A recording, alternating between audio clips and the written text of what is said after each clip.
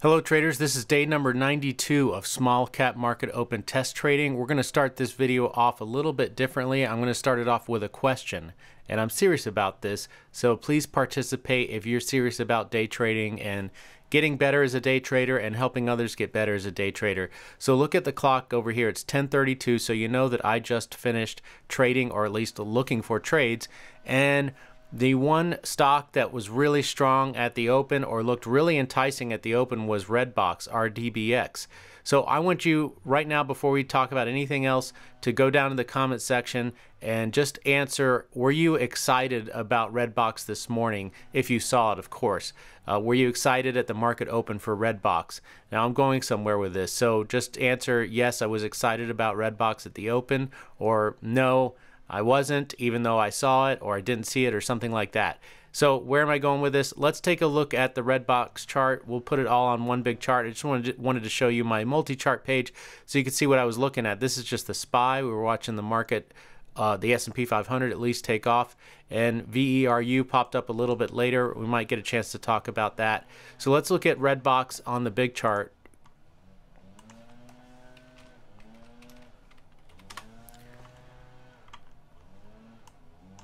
And this is the daily chart, right? So you see that it meets all of my daily chart criteria. It's trading over the 200 MA, right? And then let's look at it on the screener actually first to see why would we be excited about this stock Redbox this morning. Now this is at 10:30 right now, or 10:33, but at the open it looked even more enticing, and I'll explain why. So here's Redbox. You can see that it's the top volume traded stock on the small cap screener with 25 million shares over that. And the next highest volume stock is trading with only 5 million shares. So that's already huge right there. The percent change is right around 20%. I believe it was about 22% at the open. You could see that it's trading with double its average volume right now. So obviously there's a lot going on with this stock, right? But does that mean that you just want to jump in, you want to get overly excited about it, jump in and hope for the best, take on double your position size or something like that? Definitely not. Now let's take a look at the chart and see how it looked in the pre-market. So let's go to the 5-minute chart just because this gives us kind of a nice wider view. So this gray area here, this is all the pre-market, and this is what it was doing the previous day. It was trading, let's see, the middle around $6, right? Got all the way up to almost $7, and then just went sideways after market. And then in the pre-market, it really shot up from about, let's say, $6.75 to over $1.20 almost, and price increase just in a few minutes, really, from 5:30 to 5:40, let's say. And then obviously it sold off, went sideways again, then huge push around 9 o'clock, and looking really strong if you just see this part of the chart, right? So like, let's say it's nearly market open and you're just seeing this part of the chart and you're thinking, wow, that looks crazy strong. Maybe you're looking at it on the 1-minute chart and it'll look like this. And you're thinking, wow, this looks really strong. I'm really excited about this. I'm thinking about jumping in at the open. I want to go in big size because we haven't seen energy like this in the small cap sector for a long time. And what happens at the 1-minute open? You get a huge chop this way. You get a big green candle. Maybe you're getting more excited about it. Then it breaks out over the pre-market high, which in and of itself is a pretty strong sign, but it's not enough. And then you get really excited. Maybe you add some more shares or jump in even stronger. And then what happens? This thing just takes off to the downside. So the whole reason I brought that up is not as a brag, because even me myself, when I first started trading, I would say for the first 6 months, maybe longer, this was exactly the kind of thing I was looking for. And I would get really excited when I saw it, and I would just get ready to make a bunch of money at the open and jump in on the first 1-minute candle or the second 1-minute candle or the first time that it breaks out over its pre-market high or whatever. And the reason why I'm bringing that up is because that didn't work most of the time, just as today it didn't work. And I think today it was probably especially a dangerous day for people, especially small cap traders, because we have not seen this energy in so long, even in the pre-market. So you see this in the pre-market and you get really excited for the open, and there's probably a lot of people, and I'm not saying, again, not saying this to brag, and I feel sorry for you if you got excited about this and you jumped in and you got burned. But I'm making a big point about this to maybe help that from happening in the future, because that's something I used to do as well. And that's one thing that I love about the trading plan that I'm trading right now, is it doesn't allow for that. It doesn't care really in a big way. It doesn't care what happened in the pre-market. The only thing it cares about the pre-market is, was a high established, and then it wants to see that high broken, and then it wants to see that second high broken. So that never happened. You can see I have a price alert out here for the 869 level.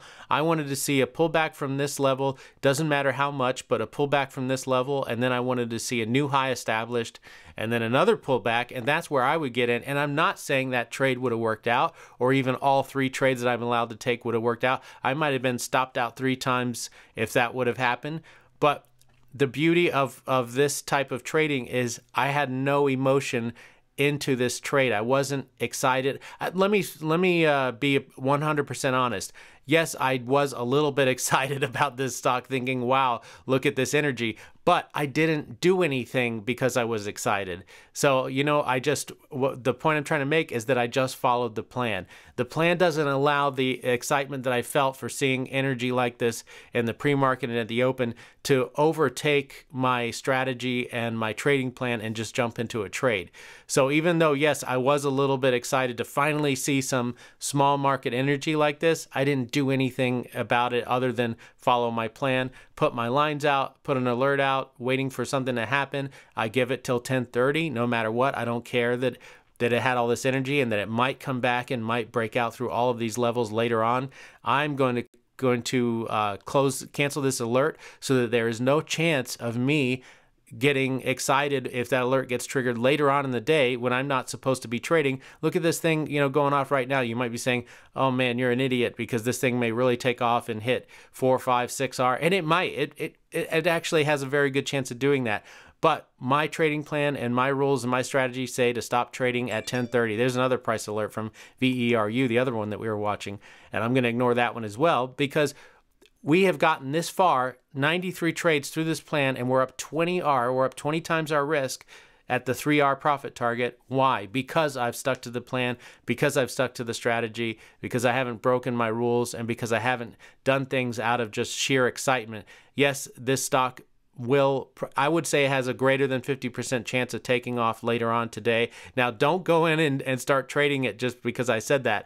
But what I'm letting you know is that I expect that to happen, and if it happens, I'm okay with that. If it goes crazy without me, that's fine. And if it doesn't, hey, that's fine too. Either way, all that matters is that I stuck to my plan 100% of the time today. So that's it. And the last thing, if you want to stick around, we will take a look at VERU, because there was something interesting there, and obviously now it's taking off again because it hit that price alert. Well, not necessarily taking off, but it hit the price alert. So this one was interesting because when it started to not trigger an entry, but trigger my attention to watch it for a possible trade, it was trading right around 5%, that 5% threshold that I talk about. So I put this kind of orangey line on the chart, and that's exactly at 5%. 12.99 is the 5% threshold. If it drops below that level, it's no longer up 5%, and that's something that I'm going to be doing from now on, because I want my trades to be as similar as possible. And one of my criteria for all the trades is that I can't even put a stock on the chart if it's not above 5% on the screener. But there is a chance that it pulls back below 5% at certain times during the day, and I don't want to take trades at those levels, because I want all of my trades to be taken on stocks that were trading over 5%. Again, that way the strategy is repeatable and the statistics actually mean something. That's the important thing, is that the statistics actually mean something. So anyway, here we go. This thing is taken off. Again, if I was trading, if this was still during the trading time period between 9:30 and 10:30, I would be looking to place this white line wherever the high is and waiting for the pullback. But we're all done trading for the day, so we don't care about that. I'll show you the screener. This was interesting too, because there was a lot of green on the screener today, on the small cap screener. but there were only 2 stocks that I was watching. Why? Because most of them did not meet the daily chart criteria. So we're still obviously in a bear market, so there's going to be a lot of rejection going on, where your plan, if it's any good, should be rejecting a lot of stocks, should be rejecting a lot of trades right now, because the markets are really weak, or they're really volatile, or whatever. So anyway, that's it for this video. Hopefully you found it helpful. It was a little different than what I normally do. We did not take a trade today, if that wasn't obvious, because we never got triggered to take a trade. So we're still at 93 trades, but the good news is we stuck to our plan 100%. We didn't lose any money.